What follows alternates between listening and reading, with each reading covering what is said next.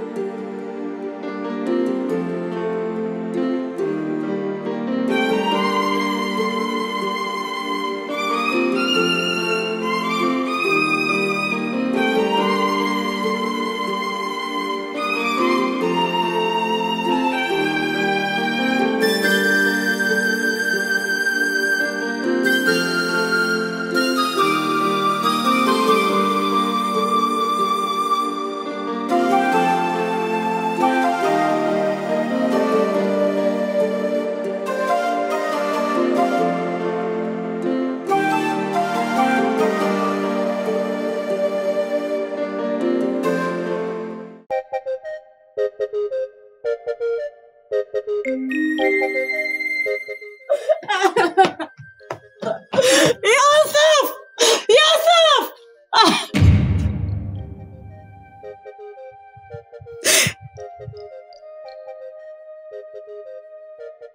Unaona lonifanyia mimi? Umeridhika sasa? Umeridhika ninapopata shida? Nyumbani mama kanifukuza. Narudi. Nje nitaenda kutana na mzee kamba 3. Ananiambia mama ananichanganya akili yangu. Kwani mimi nimekosa nini? Lakini nimekosa nini?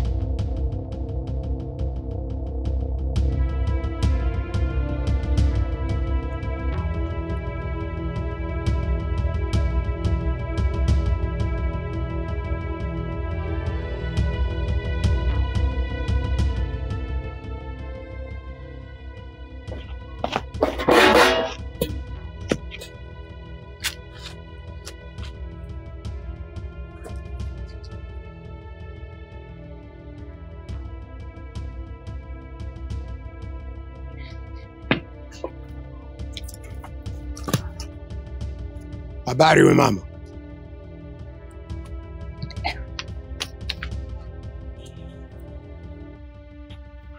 Salama, shikao baba. Marhaba. Huyu cha ujeuri yuko wapi? Cha ujeuri? Cha ujeuri huyu mume wako.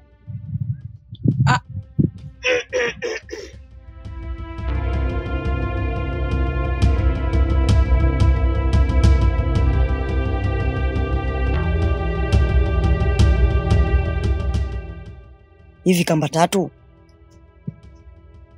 Mbona una adabu? Mbona una heshima mzee wangu? Wenzio anavokuja katika miji ya watu wanakuja na adabu zao na heshima.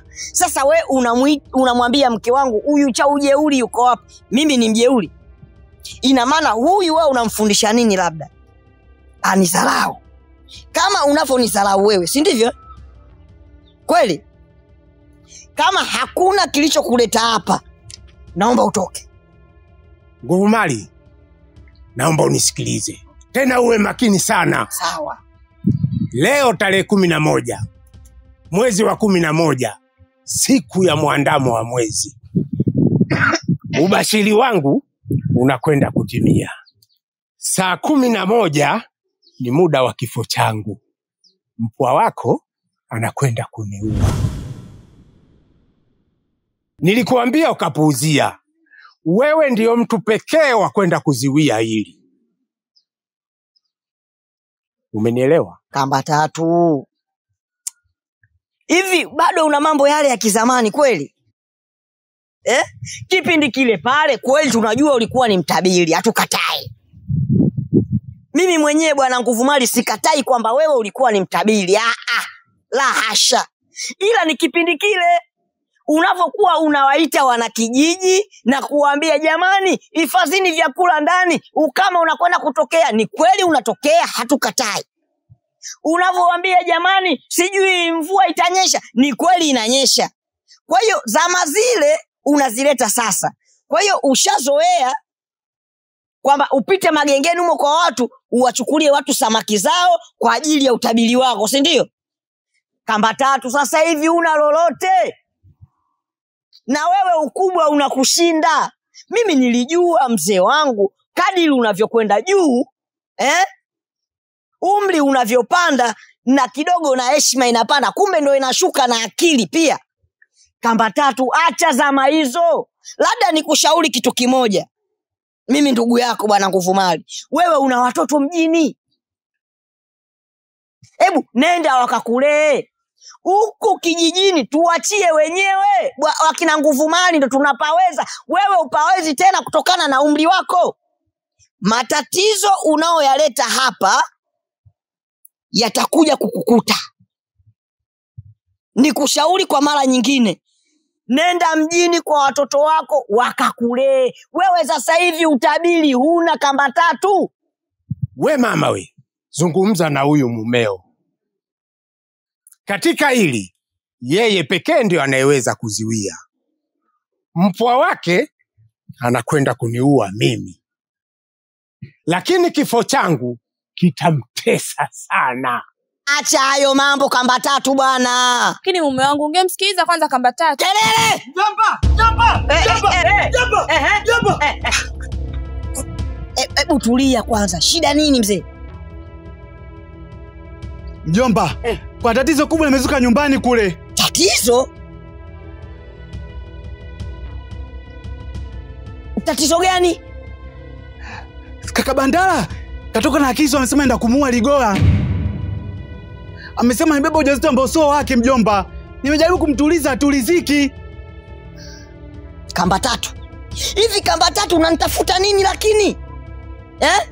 Wewe kitu gani unakitaka kutoka kwangu kamba tatu? Mbona unasababisha matatizo katika familia yangu? Kwa ina maana umeamua kumtia zongo mwanangu ili akafanye mauaji. Si ndio manake?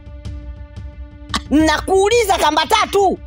Umeamua kumtia zongo mwanangu ili akafanye mauaji? Sasa ili jambo sitalifumbia macho na nitadili na wewe. Sitakubali kamba tatu. Uniharibie familia yangu. Mbwa mkubwa wewe. Angalia mi macho yake. Twende. Twende mjomba, twende. Na narudi na wewe hapa.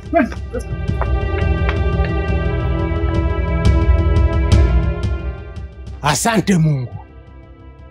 Ubashiri wangu unakwenda kutimia. Kile nilichokizungumza ndicho kinachotokea. Nimeishi siaba.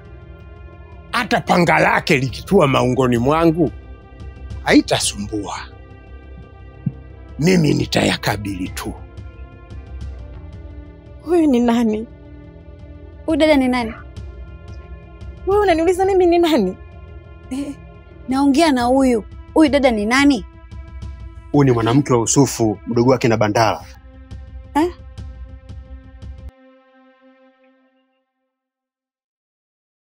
Mbona anatokea chumbani kwako? Hivi kabisa unamsikiza huyu kaka? Unamdanganya nini msichana? Sikiza dada nikwambie. Huyu anakuyumbisha akili. Mimi nimetoka zangu Dar es Salaam, nilikutana na mpenzi wangu Facebook, nikaja huku kwa niaba yake. Kuja huku nikutana na huyu bwana. Sijui ikawaje. Nikajikuta nimempenda, nikalala naye.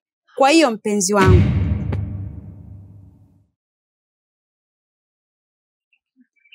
Yusuf. Unanifanyia hivi mimi kweli? Wewe ni mwanaume gani wewe, lakini unakuwa kama mnyama, una taimani jamani. Ligola, silishakwambia wewe baki na Bandala. Mimi Bandala ni rafiki yangu. Siwezi kuwa na wewe. Kweli. Wakati ulivyokuwa unanifuata mimi, uliniambia unanipenda. Ulinitongoza wewe. Haukujua kuwa mimi ni mpenzi wa rafiki yako. Leo hii ndo umeamua kunilipa haya. Sio wewe tu. Hivi katika kumbukumbu zangu nakumbuka uliniambia huna mpenzi, huna mchumba, sawa? Na unataka uishi na mimi hapa. Si ndio? Lakini leo hii nasikia kuna binti sijui ana mimba, nabishana na mtu ambaye sijui ulimtongozaji. Naye hajui ulinitongozaji. Kwa nini nigombane na huyo? Si bora ungeniacha na yule Yusufu ambaye nilimfuata huko. Kama unajijua na mpenzi wako umemtia mimba. Sasa sikiliza, tusipigizane kelele hapa. Jibu moja, unamtaka huyo mdada au unamtaka mimi? Yupo unampenda?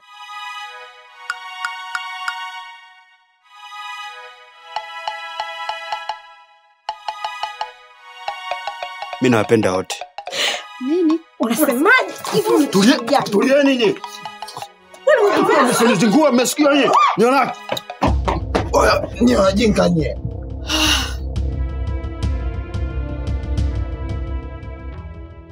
Bandala. Mbona panga? Yusufu, ikipanga nimekuja kukuua wewe. Na lazima nikuue. Hapana. Simuue. Yusufu, hivi wewe kutembea na mchumba wangu? Rafiki gani? Kwa nini unanizunguka, si ndo manake? Naongea na wewe. Kwa mimi fala tu mmoja, si ndio? Mimi mbwa ng'ombe tu, sina mpango. Wewe. Kwa umeamua kuniletea mimba ili unibambikie, si ndo manake? Hapana. Hapana, naomba nisamehe. Nisikilize. Leo nafanya tukio la ajabu. Watu wote hapa kijijini watashangaa. Huyu mpuzi wako mimi leo namuua. Simuue. Nakuomba simuue.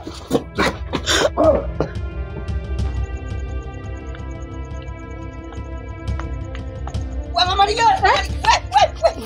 Unakimbia unaenda. Huyu mjomba wangu hapa amefika. Bwana Bandala. Unachokizungumza ni kweli. Yule bwana kaja hapa wangu.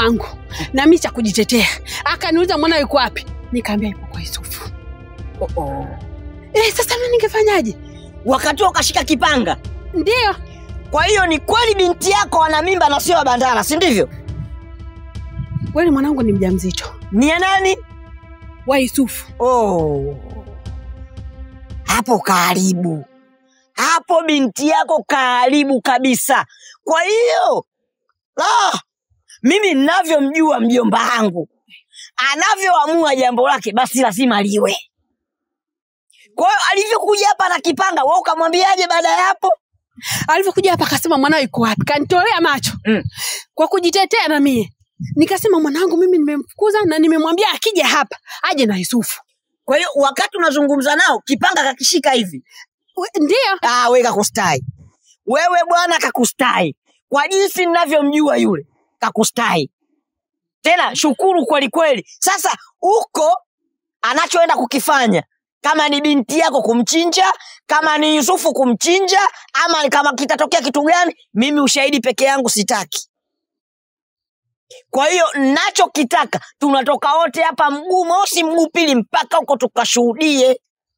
Si umenielewa hapo? We mama, sasa usinisubirie. Ushahidi peke yangu, twende. Changamka.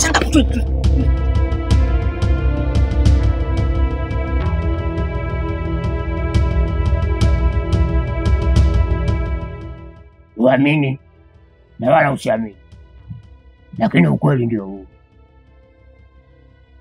Nimekuwa nikibashiri mambo mengi sana mazuri hapa kijijini, na watu wote waliamini na kukubali. Yalikuwa yanatokea. Lakini nimekuja kubashiri siku ya kifo changu, na mtu pekee ambaye anaweza kunusuru kifo changu ni wewe kurithi. Utakapolithi hii shughuli utakuwa umeninusuru, lakini kinyume cha hivyo haitawezekana. Baba, isivyo bahati kwamba mimi siwezi kuliza unachokifanya. Upo sahihi. Inawezekana kuwa hicho ulichokiona ni kweli, kwa sababu mtu hupata ishara za umauti siku 40 kabla mauti kumfika. Na wewe ni miongoni mwa watu ambao wamebahatika kwenye hilo. Sasa mzee, wewe huoni kuwa hii ndo nafasi adhimu ya wewe kuweza kutubu dhambi zako? Unafikiri kuwa mimi nasikia fahari sana kujivunia kuwa na mzee ambaye anasifika kwa uchawi? Mzee, kazi ya utabiri ni dhambi. Na mara kadhaa nimekuwa nikikwambia kuhusu hili. Mara ngapi nilikuwa nikikuomba mzee uache hii shughuli unayoifanya. Hebu tazama jamii inokuzunguka jinsi ilivyokutenga. Tazama umezungukwa na miti tu na migomba. Utaacha lini mambo haya? Mimi nilitegemea kwamba baada ya wewe kuweza kupata ishara ya kifo chako, ungeanza kutubu dhambi zako. Ungeacha kufanya hiki unachokifanya. Kitu pekee ambacho naweza kufanya mimi baada ya wewe kukata kauli ni kukuombea dua njema, lakini pia kuchoma moto vitu vyako. Mimi siwezi kuwa mlisi wako. Kamwe sitovaa viatu vyako. Kamwe. Umejidanganya. Hii kazi mimi nilirithi. Baba yangu alirithi kwa baba yake, na mimi nikarithi kwa baba yangu. Hali kadhalika na wewe utarithi kupitia mimi. Sio mimi niliyekuchagua. Mizimu pekee ndio inayoweza kuamua hilo. Na kama mizimu imekuchagua wewe, huna pa kukimbilia. Labda nikwambie kitu kimoja. Utake usitake, ukitakiwa urithi kazi hii utarithi. Madhali mizimu imekwisha kuchagua, wewe una cha kupinga. Utakuja kuwa mbashiri hodari sana kunishinda mimi, na watu wote watakimbilia kwako kwa matatizo yao. Mzazi yeyote anamtabiria mwanae maovu ni sawa na anaitengeneza bahari ya shari uwanjani kwake.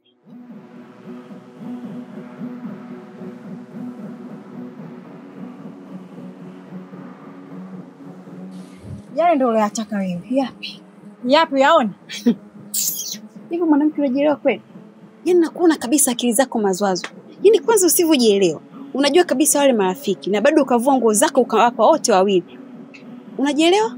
Unajisaurisha Na kuuliza unajisaurisha?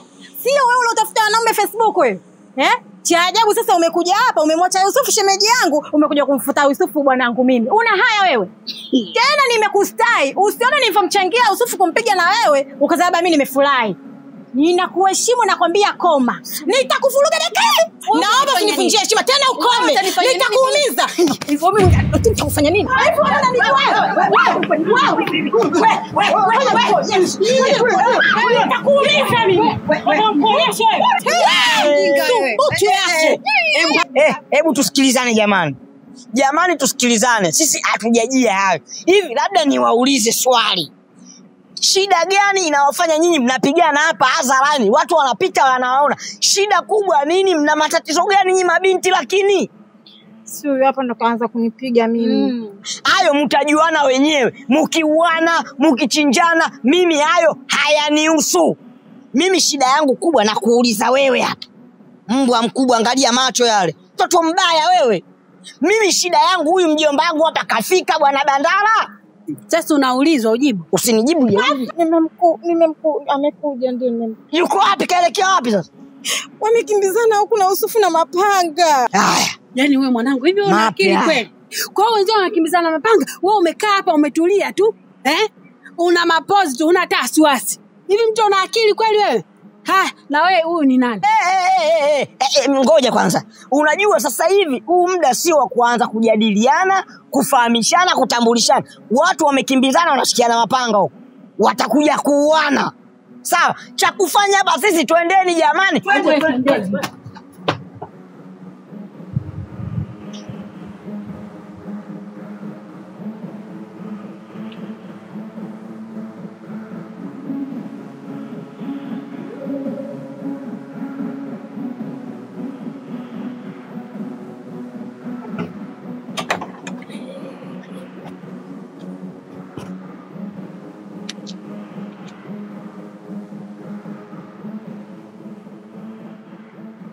Bandara!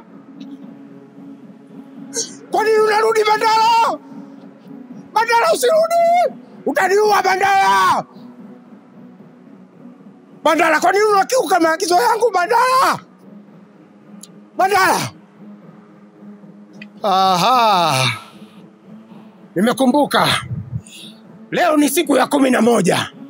Inanibidi niupate mzizi wa 11 ili ninusuru kifo changu. Nitajinusuru kwa njia hiyo tu. Sawa. Itabidi niende porini nikatafute huo mzizi wa 11. Lakini Bandara, umekiuka maagizo yangu.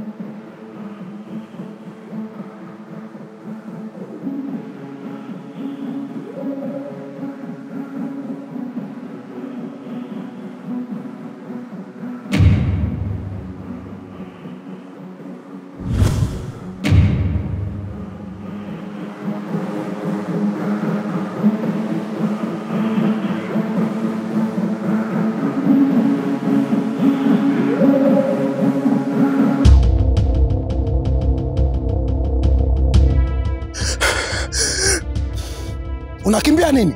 Utaniue. Tafadhali usiniue. Ongea, unakimbia nini? Niue. Utaniue. Ongea, unakimbia nini? Tafadhali usiniue baba. Nisikilize mzee Kamba Tatu. Kwa hiyo unataka kwenda kunitangazia kijijini kama mimi nimemuua Yusufu? Si ndio manake? Haya ndio nilikataa mwanzo kakwambia uondoke hapa miezi 9. Lakini ukangangania kubaki hapa. Haya ndio nilikataa baba. Nilijua wazi kwamba yatatokea haya. Najua wazi kwamba Yusufu anatembea na yule mwanamke wako. Sikia mzee Kamba Tatu. Wewe unajifanya mtabiri hapa kijijini, si ndio manake? Sasa utabiri wako umeishia hapa. Mimi nakuua. Usiniue. Leo lazima nikuue. Kausha! Kausha banda! Niache. Niacheni. Niacheni. Tulia, tulia. Uchukume upate kesi. Hebu niacheni basi. Utenda jela, tulia. Niacheni. Niacheni. Niacheni. Mambo gani? Yusufu fani. Yusufu sogea. Sogea Yusufu. Sogea. Amemuua Yusufu huyo. Wewe Kamba Tatu kelele bwana.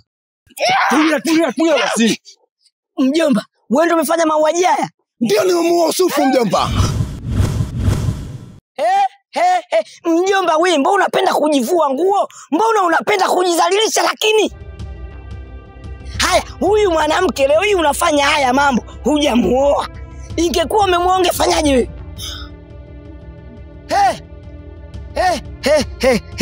Kweli mjomba, wewe kelele mwenyewe mbwa wewe. Unanitisha mimi. Nipeleke polisi. Ndio, nipelekeni polisi. Na mkiniacha huyu mwanamke namuua na mimba yake. Koma wewe. Pelekeni polisi huyo. Kama mwenyewe mama we. Peleka polisi huyo. Mjomba, Kabandala sio muuaji. Peleka polisi. Hawezi kuwa mtu, sio muuaji. Mpelekeni akapakatwe na manyapala huyo mbwa. Kama tingubwa na wewe. Polisi.